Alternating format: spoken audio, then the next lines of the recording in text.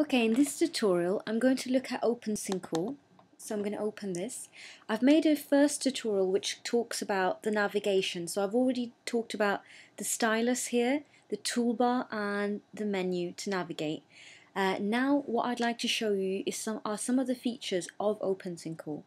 So I'm going to start by showing you how to bring your documents into Sankore. So if you've opened this in your classroom, you need to open some of your files. So let's have a look at this. We can go to documents and it will ask me, well, where are your documents? So let's have a look at this. These are my previous Sankore documents that I've not saved. So I can actually open this, or I can actually import something such as a PowerPoint or a Word file. So I'll click on import, and as you've noticed there is the export button here as well. So you can export to Sankore format, so you can save anything that you've done today and export it into the same format, so you can open it again in another classroom or in the next lesson, or you could publish it to the web. I would suggest you export it to a PDF document so that anything that you show your learners in the lesson, you can save that as a PDF and put it onto Moodle or send it to the learners so they can access that, because remember, the learners are not going to have Sankore downloaded onto their laptops at home unless they've actually gone onto the internet and downloaded a copy. The chances are they won't have Sankore, so the best format to save it in is PDF.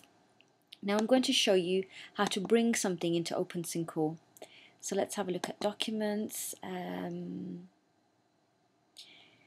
Okay, I've got MacBook Pro User's Guide. Let's have a look at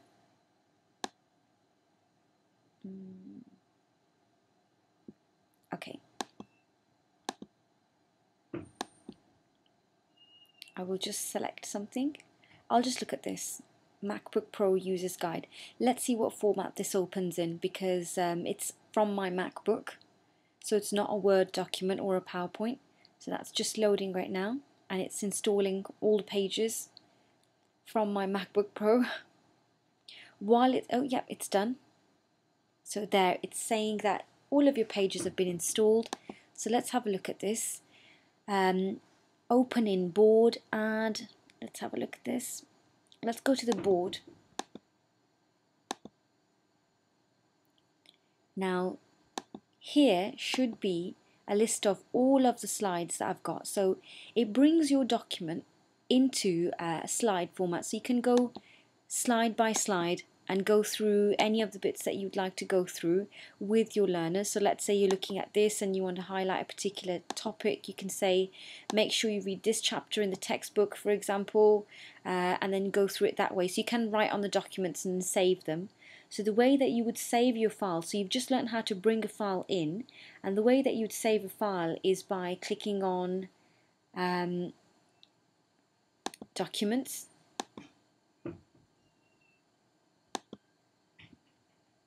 and export. So you can rename the file export to PDF. So you can take this information and put it into your documents and save it. So you can do that. But what I'd like to show you is like to go back to the board and show you a couple of other features as well. So you know how to save a file. I'd like to add a few other things. So let's say I want to add a couple of slides here. Just taking its time. So I've added 2-3 slides there. Now what I can do is put anything that I want to from the menu into here. So let's have a look. Pictures, you've got different objects here. So let's say I want to put this item, I can put that. So that's something that you can import into Sankore. So you can put images. There was an icon, if I can find it, that I thought was really useful actually, and it's a timer. And I'm just looking for that right now. Miniature, add to page, yeah, that's it. So there's the timer option that I've just imported into Sankore. And what's really useful is if you've got a lesson and you've got an activity, what you can do is time it so that you've got the hour, the minute, and you've got the second. So let's say I've put it to a couple of seconds from now, and I click play. So if you've got a timed activity with your learners, you can use this with them, and when it's ready, it will make a beep sound so that you can say, okay, end of activity now. So you can import this onto any slide where there's an activity and leave it there, and then set it to the timer that you want and hit play. And you can refresh it again if you want them to do the activity again and then start over. So you can do that. So that's quite useful. You've got lots of icons here that you can explore. So one of them, let's have a look, is actually not this one. Interactivities. Interactivities are very interesting because they're exciting games that you can use with your learners. So if we have a look at this one, for example, choisir, which means choice activity. They are in French, but a lot of them are self-explanatory, so you can go through this. You can actually type in the question and you can edit the size of your question to make the board user-friendly. So you can stick in question 1 here. This is an example of the question, so it will allow you to edit that by clicking edit here. So you can write down what your question is there and stick in the answer that you want to give for multiple choices. You can add another answer as well, add one possible answer, and then you can indicate which is the correct answer by clicking on the X. So if you want to change that around, that will be possible. So let's have a look at editing this. So we've chosen different themes here. So slate, okay, let's choose the slate theme. Okay, question. Okay, I'm going to choose a very elementary question. Yes. No. Unsure. And the correct answer is yes. So let's have a look at this. Options. You can choose a display option. So let's have a look. It's saying the right answer only, and the possibilities are displayed as radio buttons. Several right answers and possibilities are displayed as check boxes. So you could have select all the answers that apply. One right answer only, and the possibilities are displayed as a pull down menu, which is also a useful option as well. So I will leave it at this. So you can create quite a lot of questions actually. So that was question 1. You can add another question, add a new question. So you can actually create a little quiz on your desktop. So let's have a look at this. Close. So I've got the question that I want. Is it snowing today? Delete questions, options, reload. So it will look like this, and you can edit your slate. So I'm going to select an answer. No, it's saying no, it's red. So it will highlight which answer is incorrect. So let's try and choose another answer because it's saying that one's incorrect as well. When you highlight the correct answer, it will give you a color-coded message. So this will show you straight away that that's incorrect. So if you did a number of questions with your learners, straight away it's very visual. You can actually see what's correct and what's incorrect. So that's a way that you can choose an activity. So I'll bring this back again.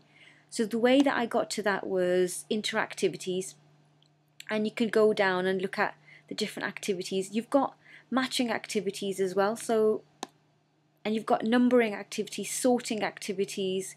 The possibilities are quite endless actually, so there's lots of different things that you can choose. So you'll have to have a play around with that. Now, so we've looked at so far how to use some of the interactive features, how to import features into Sankore. We've looked at how to add more slides, how to import your document. So let's say you want to do something else. Let's have a look at what else we can do. You can actually hit podcast, and if you were to record something, it brings up this, if you wanted to record something, it brings up this little icon here. Now I'll put this in the middle there so you can see it clearly. It's not started recording yet because it's just brought up the information, and it says do you want audio or not. So built-in input, and let's have a look at this. Small, medium, full.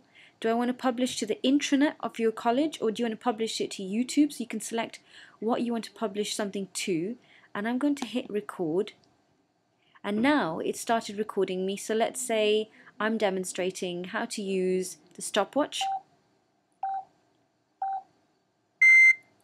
Okay, and I've also looked at this, so I'm just going to stop this recording here to show you what that looks like. So that's 16 seconds that have been recorded by default.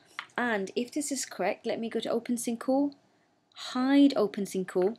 It should automatically go onto my desktop and I can see, yeah, there's something there. So let me play this to see if it worked.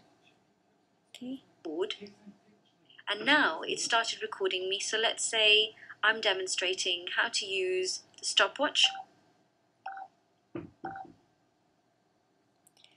Okay, so basically that's quite useful. It's recorded the sound and it's recorded what I was doing, and I'll go back to Sankore.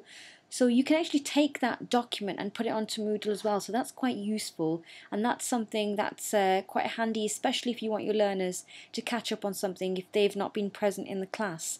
So I'm going to finish my tutorial now, and that's the end of the tutorial for today.